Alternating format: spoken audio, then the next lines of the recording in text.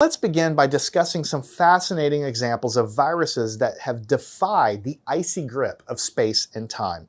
One notable example is the pithovirus cypericum, a giant virus discovered in 2014 in the Siberian permafrost. This ancient virus was estimated to be about 30,000 years old and found to still be infectious after being thawed from the frozen ground. Its resilience highlights the remarkable ability of certain viruses to withstand extreme conditions even for millennia. Another example is in 2006, scientists aboard the International Space Station conducted an experiment to study the effects of microgravity on a plant virus known for its stability. Now, remarkably, the virus remained viable and infectious even after being exposed to the vacuum of space for several weeks.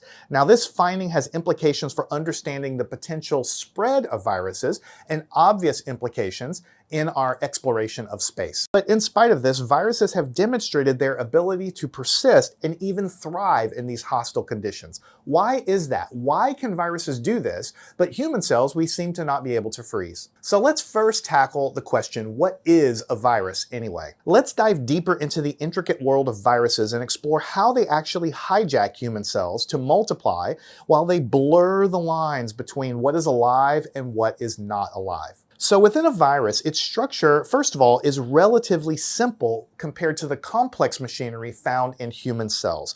Most viruses consist of genetic material, either DNA or RNA, and it's encased in a protein coat called a capsid. Now, unlike human cells, viruses lack the essential components for independent metabolism and reproduction. This leads to the question, are viruses alive or are they dead? And it really just comes down to the definition.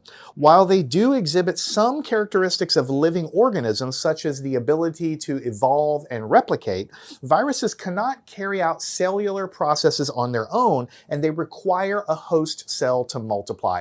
In fact, that is one of the main differences that most scientists consider viruses to not really be alive. Because yes, they can replicate, but they require some other host cell in order to be able to do the replication. Learn anything at mathandscience.com.